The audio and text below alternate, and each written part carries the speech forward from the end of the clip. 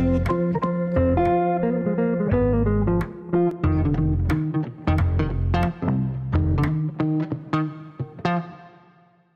guys, welcome back to the Capital Mindset Show. Today we're going to be revisiting an old company that we talked about back in November of last year. So that company is Stitch Fix. All right, so Stitch Fix, we made a video on, and I'll actually showcase that video here. So let me actually pull it up and we can see it for ourselves. So this is the old video. It's, you know, one of the OG videos, you could say. November 17, 2021. We'll actually take a look at what the price was around then. Well, actually, we can see today's price at the time of filming that video was $33.69. And then you can kind of see what more or less was talked about. And basically the conclusion of the entire video was it was extremely overvalued, even after its drop. And actually, I don't know if we got some interesting flack for that. But yeah, let me see, because there was not many comments. All right, so let's take a look, of course, at the price action. Let's take a look at the price action. So now it's at $9.88. Taking a look at what happened. This is what I was talking about. So at the time of filming that video, it was around here, right, where it was in the 30s, and it had just recently dropped, right, about 63%. So a lot of people are like, okay, well, it's dropped 63%. It can't go any lower. It's already dropped so much, right? Now it's a buy. Now it's time to buy. And a lot of people were decently bullish on this company. So if I even look back at, you know, articles perhaps written around that time, and I'm going to try to find some right here for you guys. But essentially, just like focusing on some articles, Stitch Fix, a cheap fix. This unique e-commerce brand is poised to continue expanding. Stitch Fix's Act 2 could fix their income statement. Stitch Fix stock guidance pulled lower. Here's what you need to know. So things started getting more and more bearish, but absolutely hilarious articles coming out. Stitch Fix is cheap again. So you know what? Maybe I'll just show you guys this exact thing that I'm talking about. I'll just pull it in here. So these are some articles that were written, which are absolutely hilarious, right? So just take a look at what happens, right? Stitch Fix, future opportunity improve after temporary postal issue. Stitch Fix, flee the sinking ship. Finally, someone in there is actually, you know, talking truth there. Master quarter, but the stock is extended. All right, so this was written June 8th. And then now, but this person changed their mind, a cheap fix over here. E-commerce brand is poised to continue expanding. So a lot of like just interesting theses around this area. I don't know what kind of analysis they were doing, but you know, they make money, they write articles, they're published. So that means they're credible.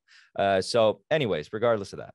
So then we see what kind of has occurred since that video, since the publishing of that video. So around a 70% drop from today. And today it's down another 7%. But mainly, again, what we were discussing within this video, let me actually pull this up again. What we're discussing within this video, or that video that I showed you guys, which is here, mainly overvalued, and the price targets, well, at these estimations, the thing is the estimations have probably come down. At these estimations, price target was 11, and actually it reached 11, and I received this comment down here saying if I could talk about it again because it reached the price target. I didn't get to it until now, so I'm getting to it now. And I guarantee you that if I look at the analysis today, it's actually deteriorated even further. But we'll take a look at, you know, for example, the investor presentation. I want to also say that they did announce the share buybacks around January 6, 2022. Let me see what price the stock was at in January 6, 2022. So January. Okay, so much higher. And then so buyback announcement has done absolutely nothing. It's down another 50%. Hopefully they are doing those buybacks because now it's a lot cheaper, obviously. But we're still looking at $1 billion market cap. And we're going to go over to the presentation and kind of get an idea of what the heck this company is saying. Like, why should I buy you? If I see a ton of pat in the back slides, I'm going to just not care about this company, because when it's excessive, it's kind of crazy. And knowing that they're headquartered in San Francisco, I guarantee you there's a decent amount. All right, so UK and apparel, footwear, accessories. Okay, total market, online sales. Cool. All right, so online penetration. I love this. So like they're throwing these big numbers as if they're going to achieve that big number. But anyways, and product, third-party brands. And so they use these third-party brands, but basically they're like a stylist. They're an online stylist company. Let's be real about what the company is. They're an online stylist company. They have their own Stitch Fix brands. These brands could expand. That's actually where I'd be more interested in understanding or knowing what's going on with your business. I don't care about brands. I could not care less. I say, does it look good? Does it fit on me well? Great. Cool. Give it to me. I could not care less. Like, I don't care about Nike. I don't care about Adidas. I don't care about any of that. I know a lot of people do. So that's why I'm not a good investor in retail. I'm not good. I don't understand it. So because I can't understand the mind of the consumer, I would be terrible at picking a retail stock that wins. But I'm the consumer that like says, yeah, give me your brands. I don't care. Lowest cost, feels good, fits good. I couldn't care less. Right. So they have this AI technology that apparently like makes it awesome for, style, returns, fitting, and all that jazz. Proprietary selling. Yeah. So that's what they're talking about. New clients, share of wallet, addressable market. Okay, cool. If you say your addressable market's in the hundreds of billions, I swear. Revenue. Okay. Revenue here. Okay. So revenue is constantly growing, and we'll actually take a look whether or not that's continuing to grow. And I think even with that growth, remember in the original video, even with this growth, right? Those are the growth rates. We didn't assume it's going to stop growing. We assumed it was going to continue to grow from that price. That was the valuations on the right-hand side after those assumptions. Okay. And again, where we are now, right? So we're actually below any of these growth rates if it's going to grow less. And by the way, I actually take a look over here, the buybacks. I didn't assume any share dilution. I didn't assume any buyback. I think they did dilute more than they bought back. But we'll take a look at that. Financial model has proven non-GAAP profitability. I love it. But yeah, I want to see that cash flow. What this tells me right here, they're burning cash and then all of a sudden a capital raise of some sort. But yeah, they're burning cash and then they raised capital. Working capital. Okay, working capital has been remaining steady. Total assets are increasing. Good. Total liabilities also increasing, but it's fine. Adjusted EBITDA reconciliation. Okay. Net income. Okay, so let's take a look at this. So they're losing money on a GAAP net income basis. It's decelerating, but then accelerated again. Cool beans. Wow, that's a big quarter of loss. Yeah, 2021 is not. It's not a. Okay, so they had Q2 2022, Q2 2021. So it's accelerating there. Interest income. Okay, we don't care about that. Free cash flow. Cash provided by operating activities. Yeah, it's just negative. You see, your EBITDA doesn't matter to me. Okay, so you know what? I stand corrected. I have to correct myself. There was no patting on the back. Awesome. Again, I don't look at these before the video, so that way, the sentiment is raw. All right, so no patting on the back. Great. Yeah, that's pretty much where we'll stop with that. So taking a look at the 10K here, or 10Q, sorry. The 10Q, we're going to be paying attention to. Let me zoom in for our mobile viewers. Cash and cash equivalents is, again, actually increasing. Awesome. Short-term investments, inventory, okay, all that jazz. Let me see that debt. Show me that debt, total current liabilities, total liabilities. Okay, so no long-term debt. Cool. So like I said, I think I mentioned in this video that the balance sheet was pretty solid. No risk of bankruptcy. And they're not bankrupt, but yet. But we'll see. All right, so let's actually go to the let's go to the cash flow statement right here. So net loss or net cash provided by operating activities. Hey, there we go. We're finally cash flow positive. So we're cash flow positive right here for the 6 months ended in January 29, 2022. So they were cash flow positive here. And awesome, finally. So they're showing signs. So maybe now they're interesting. That's the point of this video. Are they interesting now? Let's actually, I guess, segue over into the model and kind of see for ourselves. SFIX, and we shall see.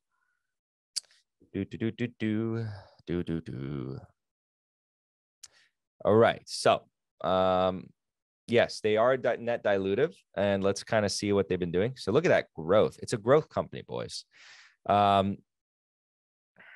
Okay, so yeah, 2021 was cash flow negative, an estimation of cash flow positivity, finally. And yeah, we can see here, okay, so I think now we can actually do a unprofitable analysis. Yes. And let's change this to, let's actually go back here. Net cash provided by operating activities. So about 90, was that 90 million? Yeah, 90 million. And let's go back to the income statement. Income statement. All right, so 90 to 100. So like, yeah, they're let's actually come back here and let's start to say they're going to be in, I think, this year. So let's assume that they will be this year. And we are going to dilute it at about 5%. Growth, though, growth is the key. And I think this definitely needs to be at a 20% for the uncertainty principle. But growth is key, if not profitable. Okay, so they're going to probably achieve somewhere between, let's keep it at 10 for now to be a little conservative. But let's assume that we're going to assume that they continue that trend and they achieve a long-term rate of about 10%. So we know they're achieving it right now. Okay, is the point. So taking a look at that, I'm going to assume they continue to dilute because they need capital and they might slow that down. The buybacks, let's actually see how much they announced. 150 million, maybe purchase up to 150 million of Class A common stock. I know that there's two classes of stock. Yeah, it's actually shown here. Ignore this number, but it's shown here. So this and this, the difference, the delta is the other class of stock. So we're going off of this. This is the market cap of the common stock that we are purchasing. Even though the market cap, total market cap is actually $1 billion. And again, you can kind of see that here, $1 billion. So furthermore, looking at this, let's see, think about some growth rates here. So average growth rate over the past couple of years is 23%. So 20% is not out of the realm of possibility. So now the story has kind of flipped. Looks interesting here. Again, difficult business for me to understand. The model is now kind of flipped the script here. The fundamentals have changed. And I have to make these videos and then just be honest with you guys, right? The fundamentals here have changed, right? From that original video, they were terrible fundamentals. And the stock reflected that and we saw the performance, but things can change, right? We have to be adaptable to a business. Now, there's caveats here. The growth rates are the huge caveat, right? If they don't achieve these growth rates, if they in fact achieve lower growth rates going forward, that would be a big concern. Okay. Of course, I am assuming this dilution. Let's assume, for example, for a second that they don't dilute. They have a net neutral dilution rate. We can kind of see here that we can assume now low growth rates. But, you know, going forward, it still makes sense. And now, maybe I'm being too aggressive on this profitability measure. So if I say, for example, 5%, they still look pretty cheap relative to their growth rate. Now, would I be buying this? Not necessarily. I think, for example, this is kind of a broader sell-off, and I'd love to see how much of this stock was invested by retail. What's the expected growth rate? So I think I can probably like pull that up because we are seeing that estimates of growth are actually continuing to go up. And I can actually pull up some other opinions and tell you guys in just a second. So some other growth rates. Okay, so but growth rates in the future, it looks like it's projected to be about 9-ish%. So this 20% is not very likely. I think this 10% is actually quite likely. So let's say 10% because they're achieving kind of a maturity stage. And the thing is, if you really think about it, the maturity stage, and we're just exploring at this point. We're kind of trying to conceptualize what's going on. So the maturity stage, people probably thought it was higher. And then when people realized that the maturity stage is actually at a lower base, the stock sold off like crazy, right?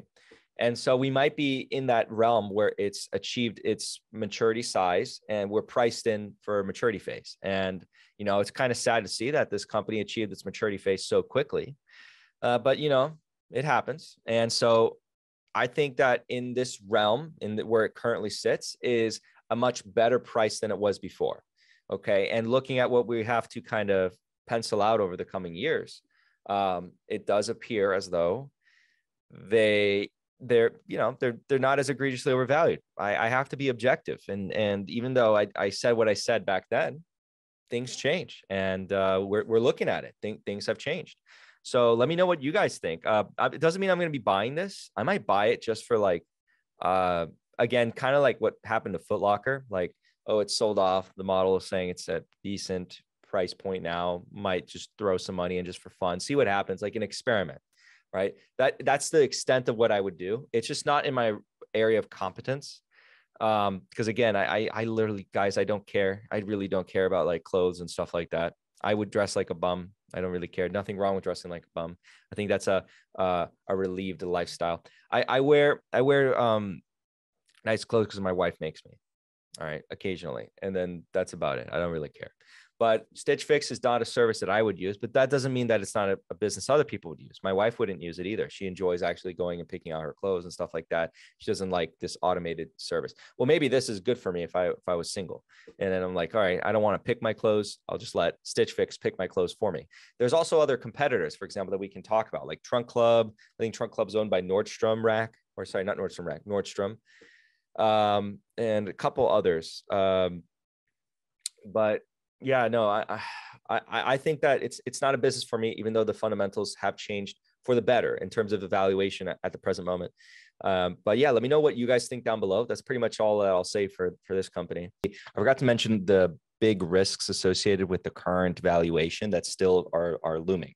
And that mainly has to do with the current macro trend of the consumer spending, right? So we've been talking about on this channel for quite some time now. We had the liquidity crunch earlier this year. We're still really not out of, but so I won't really get into that per se. But more in particular, what is concerning is if the consumer, this is considered a discretionary service, right? Discretionary services, discretionary goods are things that the consumer, you know, with their extra income after their necessities can say, I want to do that, right? And so I have to remember, or we all have to remember, depending on your financial situation, you may be in a good financial situation. Well, not everyone is.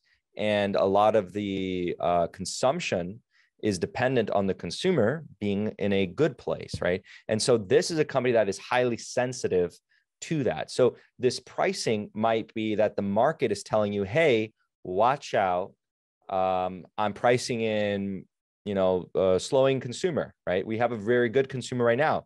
Are they cash flow positive because there's a strong consumer, but under a weak consumer, will they have negative cash flows once again? So this part, and again, is the part that I would focus the most on as an investor, is the risks. We focus on the risks first, and then the upside will take care of itself. So looking at Stitch Fix, this is my main point of concern. And then that's what I wanted to say here. That's the main thing. So why would I not consider it an investment for myself per se? That very reason. And on top of that, it's outside of my circle of competence. And again, there's nothing wrong with that. When you identify something as outside of your circle of competence, nothing wrong with that at all. But on that note, guys, this is the actual end of the video. I'll see you guys in the next one.